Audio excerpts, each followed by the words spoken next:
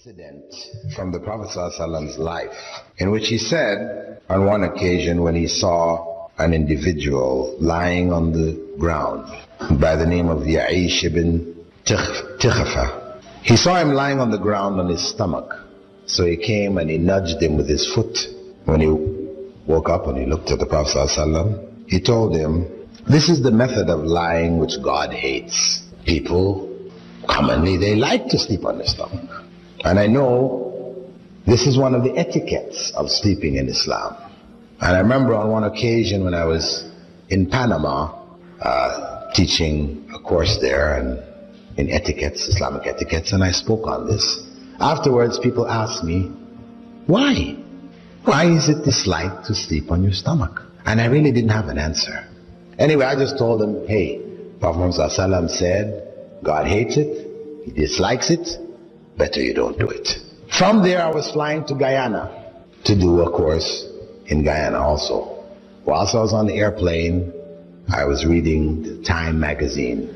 And this Time magazine issue was dedicated to the latest developments in spinal surgery. They were showing the latest medical hardware and how it dealt with the problems of slipped discs and crushed discs and the different operations they were doing, and they showed pictures of people's back cut open and And at the end of it all, they had a list of doctors' recommendation to avoid spinal problems. Number one on the list was, don't sleep on your stomach.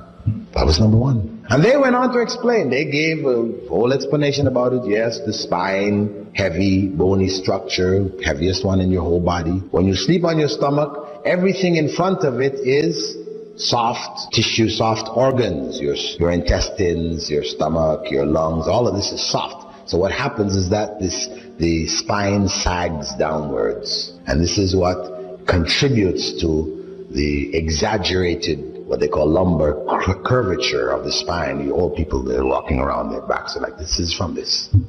Yeah, they pointed it out. Furthermore, I said, mashallah, that was something. Then that was like 1981 when I came across that. And alhamdulillah, from then on, I used to mention it in lectures and so on. So people could see, this is benefit there, something that you can't imagine. 1,400 years ago, Muslims, when the Prophet ﷺ said, don't do it because it's hated by Allah, they stopped doing it. Though they used to like to sleep on the stomach just as we do. And over these 1,400 years, they benefited. All the people who didn't do it were harmed in one way or another. So I said, mashallah. And that's how we should approach the things which Allah has prohibited and disliked. That it's better not to do it. Stay away from it because there's harm in it. Even if we can't see where the harm is. Anyway, in 1989, I read an article which appeared in the British newspapers that scientists, medical scientists, studying a particular illness which seemed to be affecting small children, 1-year-old, 2-year-old, 3-year-old kids, put to sleep in their cribs, they die in their sleep. They call it crib death or sudden death syndrome, SDS, different names they give to it. But they didn't know why, what was causing. So medical researchers did some statistical studies. They sent out researchers to people whose children had died, and they gathered up information about what the circumstances of the home was, what type of beds they put them in, what was the temperature of the rooms, all kinds of information. Anything they could think of that was related to the circumstance in which the child went to sleep that might possibly have a common factor, which would then be the danger factor. When they fed this stuff into computers, correlated the results, up popped what? Children being put to sleep on their stomachs. So they made a major announcement across England, front page news. Doctors warn parents, do not put your children to sleep on their stomachs. Anyway, the point is that 7 years later, in 1996, the researchers, after making this a standard part of you could say the information given to people who just had children, this kind of stuff, hospital information, advising parents don't put your children to sleep on the stomach, and this countrywide campaign to make this known, they found that after 7 years, the rate of cot death had dropped by some 68 or something like this percent.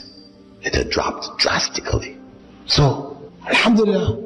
Alhamdulillah, here is further evidence that Prophet Muhammad 1,400 years ago, when nobody had any idea of what harm there was, obviously, this was, how did the Prophet know that God hated this? Do you think he just looked at the person and said, I think God hates this? Let me tell him God hates this. No. Obviously, Angel Gabriel came and told him, when he saw the man lying there, he told him that Allah hates lying on the stomach. So he passed on that revelation that came to him. Right? And that's how we have to treat the instructions from Prophet Muhammad. There is benefit in following them.